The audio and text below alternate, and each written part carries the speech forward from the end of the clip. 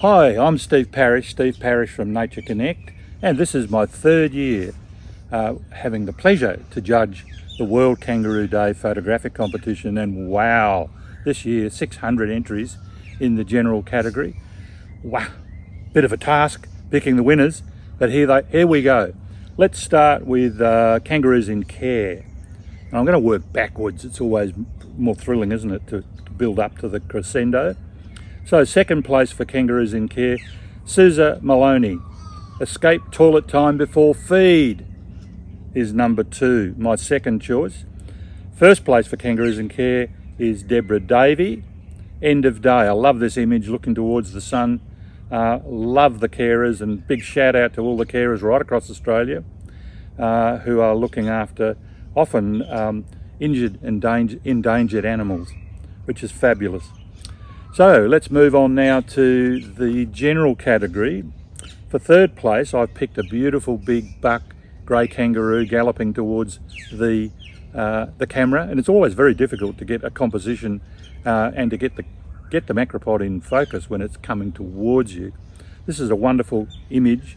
Nature at its most magnificent. The grey buck kangaroo gracefully leaping towards the photographer in the morning mist.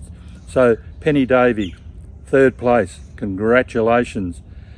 Second place, a lovely pair of western grey kangaroos having a play fight in the Wandoo forest at sunset, Georgina Styler. You can see they're not really serious, she's written. They have bouts and they're just having a bit of a punch up, a little bit of fun. And of course we've all seen young kangaroos in particular having a bit of a play box. That it gets them all tuned up for their adulthood when they've got to defend the harem. And first place, and this is a magnificent image, and I like to pick images that I'd love to have in my own collection.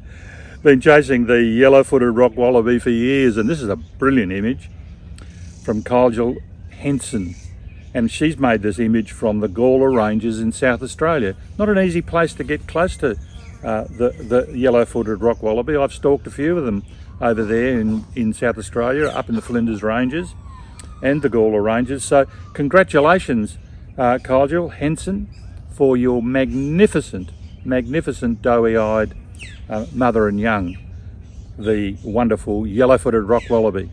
So big shout out to you macropod lovers, and let's celebrate Kangaroo Day, World Kangaroo Day 2023, and be concerned for these wonderful animals, because while we've got 50 odd macropods in Australia, there's a good third of them under considerable threat. So we need to care for their habitats and look after them, and let's celebrate them. Wonderful. Get your cameras out for 2024.